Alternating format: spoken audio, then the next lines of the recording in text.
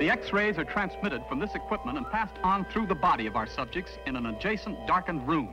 The motion picture camera records the X-ray picture by allowing the rays penetrating the body to register on the sensitized film emulsion.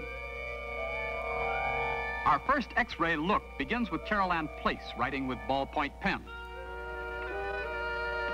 This is how that same action appears to the X-ray camera.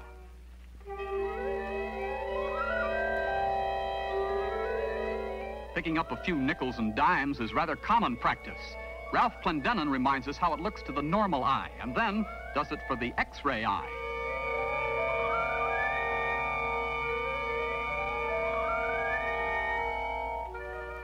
Carol Ann always tries to look her best, and the proper shade of lipstick helps. A typically feminine gesture evens things up. Well, here's how this important part of feminine grooming looks to the supercritical X-ray eye. Even with the pretty girl, it looks awfully silly, don't you think?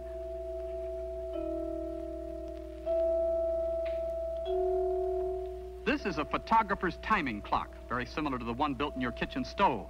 Ralph sets the timer, and now let's see how time flies when exposed to X-ray. Look at all those gears and springs just working at full speed to tick away the seconds. Now take a look at this and see if you can figure out what's going on under X-ray. Give up? Sure, it's a good old-fashioned game of checkers. Barium-coated, that is. Over here, Ralph has a regulation football. Let's see how tough that pigskin really is. Under X-ray, we can see that it has a rugged bladder and a tough hide.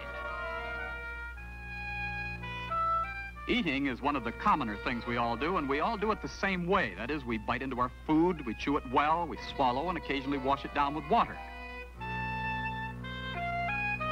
Yes, we bite into our food, we chew it well, we swallow,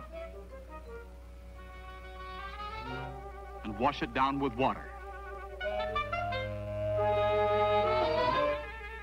How many times have you envied a glamour girl or a handsome leading man for just a chance like this? Well, the next time you see such a scene, remember how it all looked under X-ray. Positively frightening.